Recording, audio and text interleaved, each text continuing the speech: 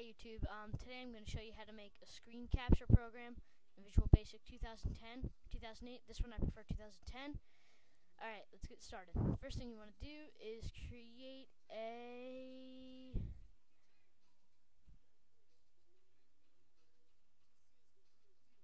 I hate when that thing does that. You have to create a tool strip. Make it a button. Go to the properties of that button. Make it, instead of display style image, make it text, and name it. Select area. Alright, make a new button.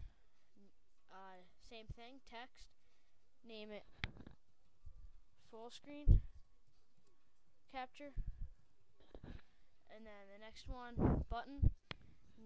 Same thing again, image, text, and save. And after that, you want to put a picture box in there. Move it under that. Go to dock and go to fill. It'll fill the whole entire thing. Go to project, add Windows form. Hit add.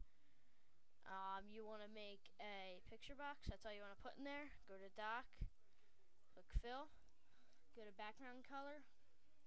Make it under custom. Make it red or whatever color. And then click the form 2. Then go to transparency. And make it the same color you just did, red. And then the first thing you want to do, I'll have the code in the description. You want to make it, first thing is double click full screen capture. Copy this code right here.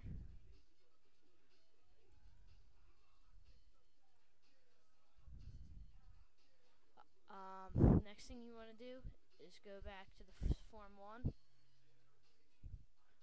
Double click save.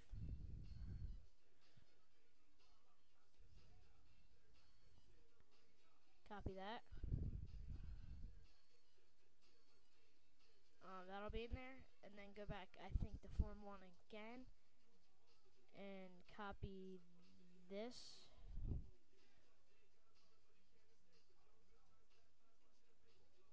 Form 2.show.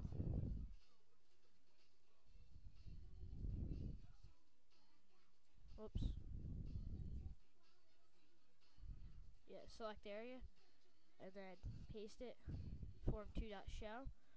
And then go to form 2 and type this right here. Double click it. Put it right here. Put it right there. After that, you copy. Well, you gotta make a new thing. So the first thing you want to make is go right here, go to mouse down, and then copy the mouse down code.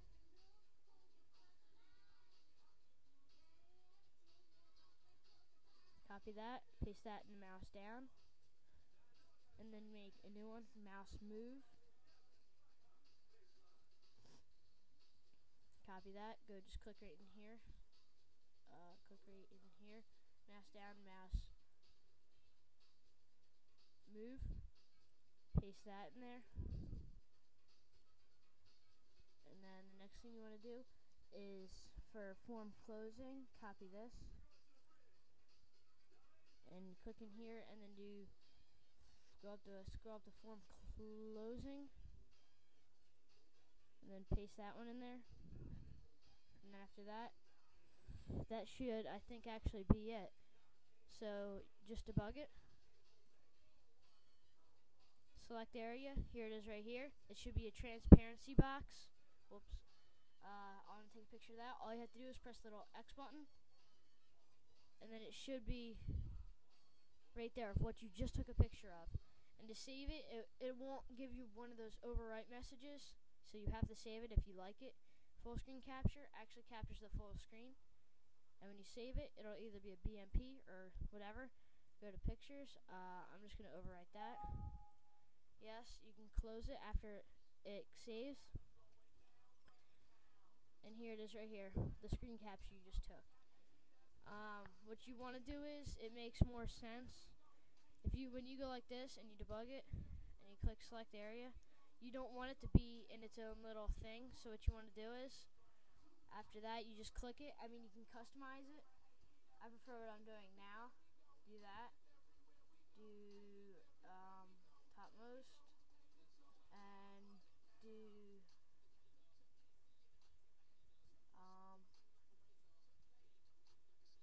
all of them. So it makes it just like that.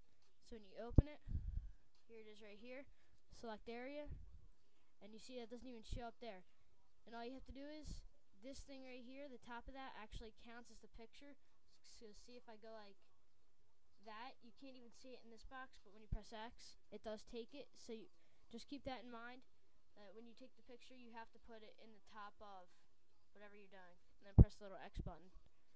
So, I guess that's pretty it for this tutorial. So, please give me credit, because this really took me a while to generate all that code. So, thanks for watching. Comment, rate, subscribe.